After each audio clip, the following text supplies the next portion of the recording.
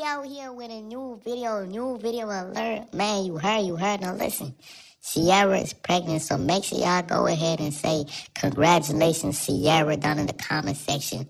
Or you are fake. That's, point blank, you were fake. I won't hear none of it.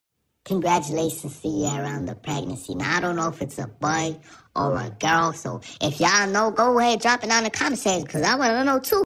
I don't know, man. This is kind of a surprise that she's pregnant because she ain't even said nothing about, pregnancy. She ain't even posted nothing on her Instagram about being pregnant. You know how, girls be like, oh, they post on their Instagram, this is week 10 or week 2 of being pregnant. She ain't even post nothing.